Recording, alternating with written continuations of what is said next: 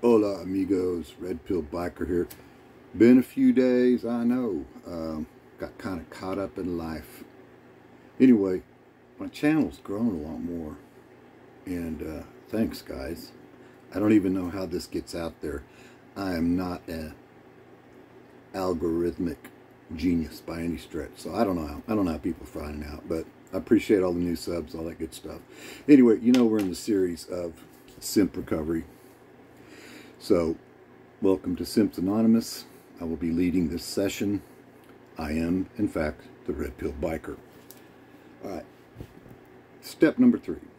Now, in the 12-step programs over in AA, it states, made a decision to turn our wills and our lives over to the care of God as we understand Him. This one was a little bit tricky to kind of translate over into the MGTOW world. But I think I did it. At least I think I did it. So here's what I got. Made a decision to turn our will and our lives over to living free.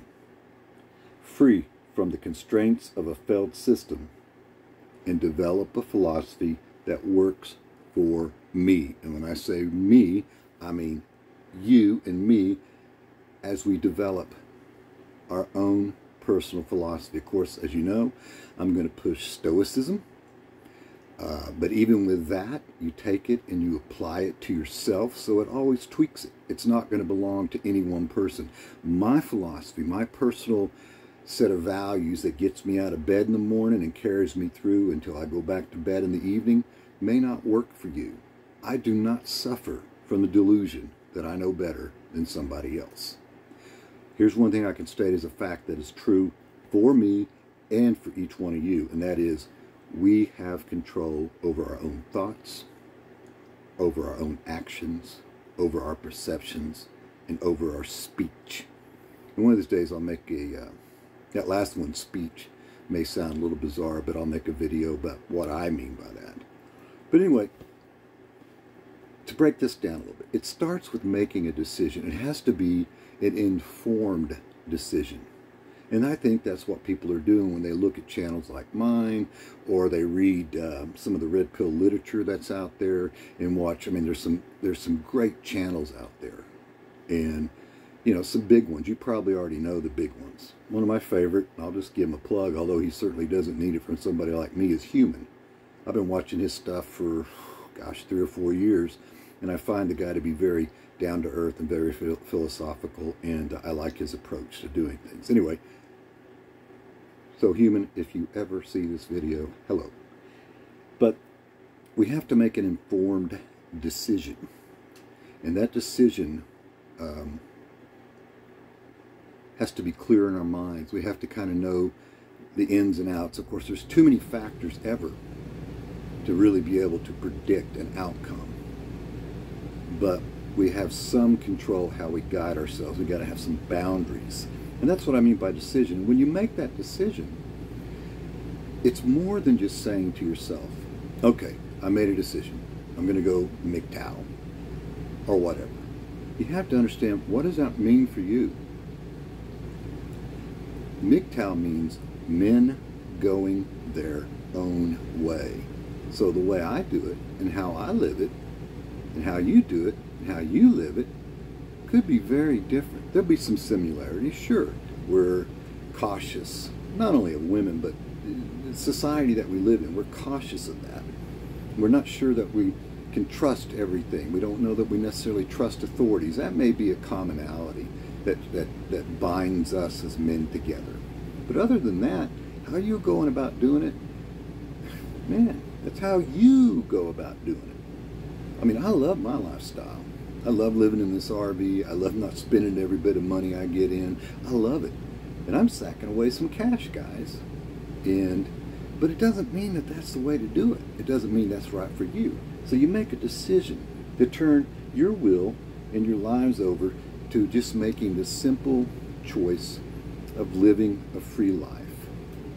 And then understanding that the system that is out there, while it may have worked at one time, it's beginning to implode. Well, it's not beginning to implode. Shit, it's been imploding for 50 years. It's just sort of catching up to us really severely over these last few years. But understanding that and then developing a philosophy that works for you. That kind of goes along with the God as we understand it. Okay, I mean, I think that's kind of cool today. He's like, look, you understand God this way. In other words, it's an individual thing. And I'll move it away from the God thing and get back to the philosophy thing, because that's not what I'm here to talk about. You find the philosophy that works for you. If it's Stoicism, even if you sit there and you find the writings of Marcus Aurelius, one of the things I've done is I take the writings of Marcus Aurelius, I apply them to my life, and then I rewrite them down as if I'm the one who's saying them.